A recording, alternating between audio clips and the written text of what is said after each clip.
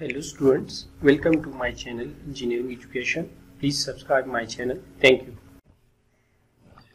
In this video we are going to solve example 9.1 chapter number 9 gas turbine cycles from the book Applied Thermodynamics by Eastop and McConkey. The statement of the solved example is a gas turbine unit has a pressure ratio of 10/1 and a maximum cycle temperature of 700 degrees centigrade. The isentropic efficiencies of the compressor and turbine are 0.82 and 0.85 respectively. Calculate the power output of an electric generator geared to the turbine when the air enters the compressor at 15 degrees C at the rate of 15 kg per second. Take Cp is equal to 1.005 kilojoule per kilogram per Kelvin and gamma is equal to 1.4 for the compression process, and take Cp is equal to 1.11 kilojoule per kilogram per Kelvin and gamma is equal to 1.333 for expansion process. So first of all we will write the given data. In parallel, if we look to the schematic of this gas turbine unit, so this is the compressor, this is the combustion chamber, and this is the turbine. So air enters to the compressor at temperature 15 degrees centigrade, so we can say that temperature T1 is 15 degrees centigrade, and converting it to Kelvin it will become 288 Kelvin. Similarly, it exits having temperature T2, so T2 is unknown here, and when it exits from the combustion chamber its temperature rises and it goes to 0.3. So T3 is the highest temperature in the cycle and it is 700 degrees centigrade, so it will become 973 Kelvin. Also, isentropic efficiency of the compressor is 0.82 and the isentropic efficiency of the turbine is 0.85. Also, mass flow rate is 15 kg per second, and Cp is basically the specific heat capacity at constant pressure, and its value is 1.005 kilojoule per kilogram per Kelvin, and gamma is 1.4, and this is for compression process. And for expansion process the value of Cp is 1.11 kilojoule per kilogram per Kelvin, and the value of gamma for expansion process is 1.333. So we are required to find the power output. So required thing is the power output.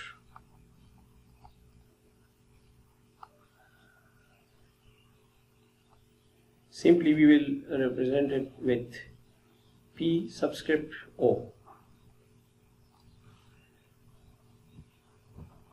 Coming to the solution of this problem,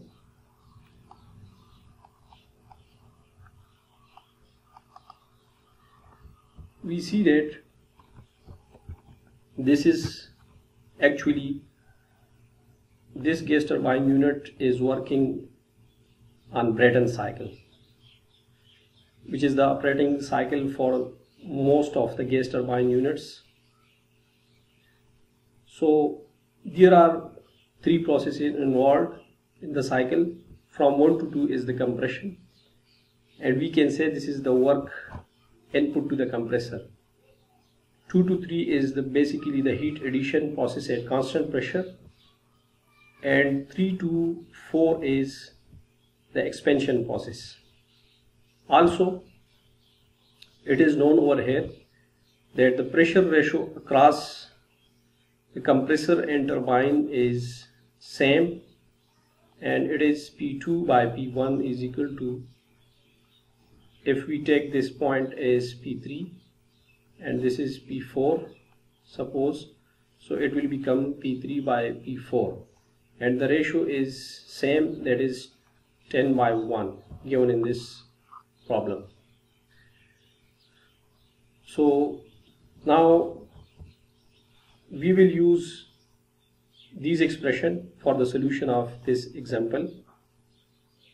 This expression T2S by T1 is equal to P2 by P1 power gamma minus 1 by gamma is derived for isentropic process or diabatic process in the text chapter number 3. Similarly, the compressor isentropic efficiency expression is T2S minus T1 over T2 minus T1, where T2 is the temperature associated with the isentropic process.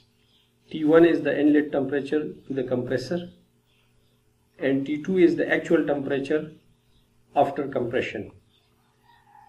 Similarly, at turbine side, we have this relationship for temperature ratios and pressure ratios. T3 by T4 is equal to P2 by P1. Actually, P2 is equal to P3. That's why we can use P2 instead of P3.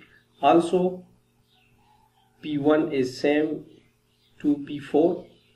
So we can say that instead of writing P4, we write P1.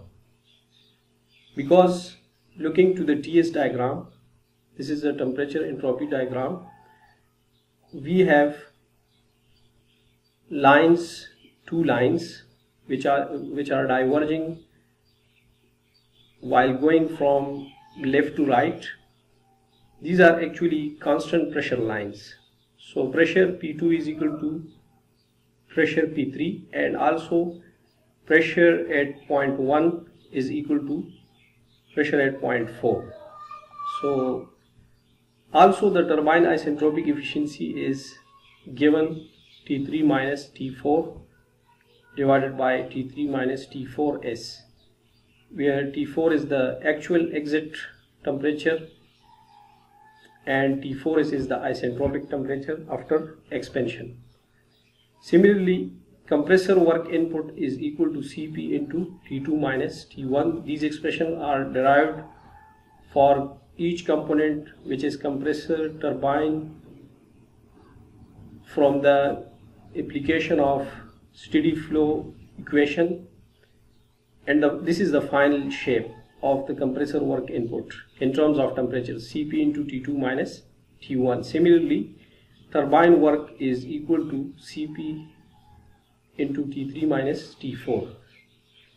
Also, another expression, that is the net work, that is the difference of turbine work minus compressor work.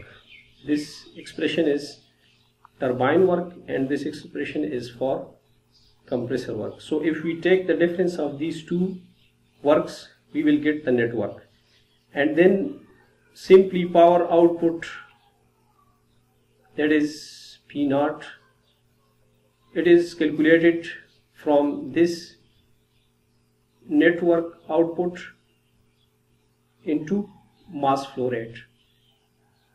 So if we simply multiply the mass flow rate with the network developed or network output, we will get the power output which is required in this problem.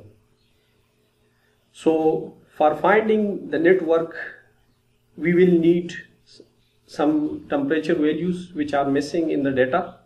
For that, starting the solution of this problem, we will use this expression T2S by T1 is equal to P2 by P1 power gamma minus 1 by gamma first. So using this expression and rearranging it, we can write the value of T2. I am directly putting the values in that expression. T2S is equal to 288 into pressure ratio P2 by P1 is 10 power. Gamma value is 1.4 for compression side, so 1.4 minus 1 divided by 1.4. So simplifying this, the value of T2 is 556 Kelvin. Similarly, for finding the value of temperature T2, which is the actual temperature after compression, for that we will use the isentropic efficiency expression. Here in this expression we know the value of T1 and T2S. Only T2 is missing. The isentropic efficiency of the compressor is also given in this problem, which is 0.82. So writing it and rearranging it for T2S, we can write that T2 is equal to T2 minus 288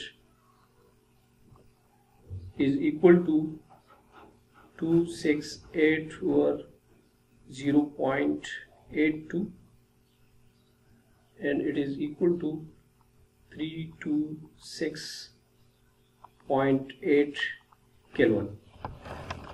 Also, to write the value of T2, again rearranging this, T2 it becomes equal to 288 plus 326.8 Kelvin. So the value of T2 comes out 614.8 Kelvin. Similarly, to find other missing temperatures like T4S, for that again using this expression T3 by T4S is equal to P2 by P1 power gamma minus 1 by gamma.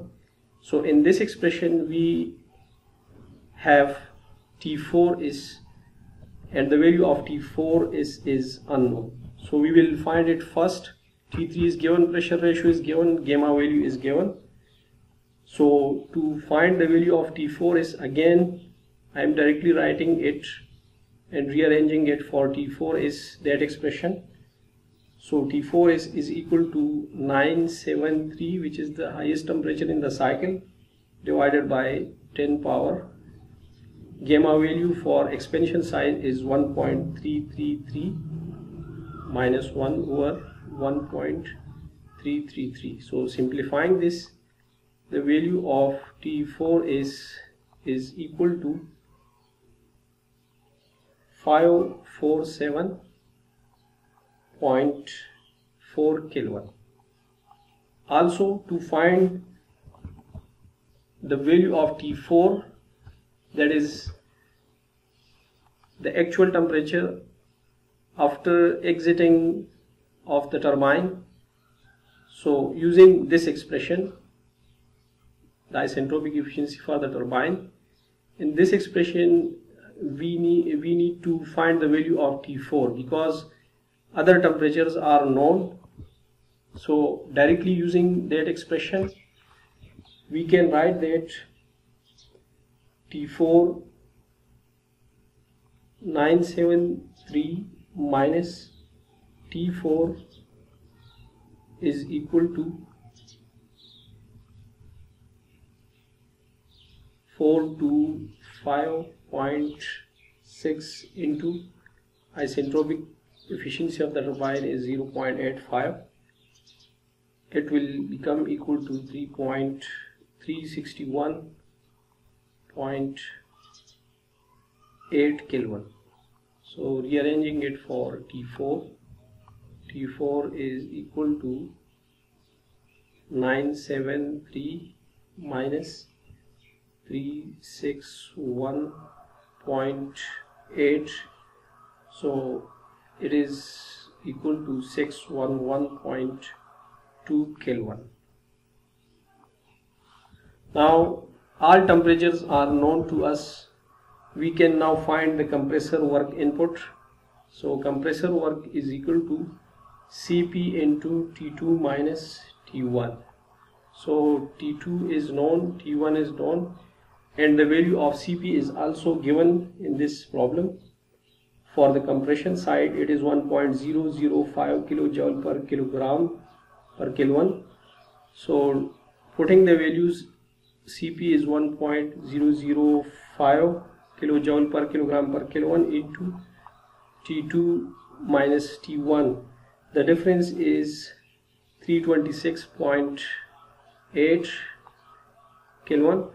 So compressor work is equal to 328.4 kilojoule per kilogram.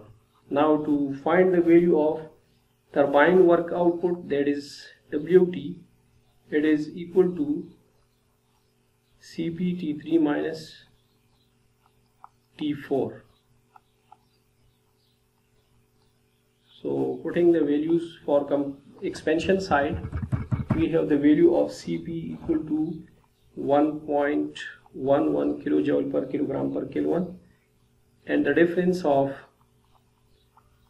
T3 and T4 is 361.8 Kelvin. So simplifying this, we get 401.6 kilojoule per kilogram. Now to find the net work output,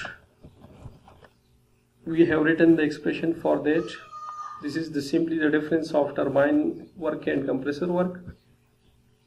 So net work is equal to turbine work output minus compressor work input. The values are 401.6 minus 328.4. So net work output is equal to 73.2 kilojoule per kilogram. Now to find the power output P naught, it is equal to mass flow rate into net work output. Mass flow rate is given, that is 15 kilogram per second, into net work output is 73.2 kilojoule per kilogram. So the value of work output comes out, P naught is equal to 1098 kilowatt. So this is the required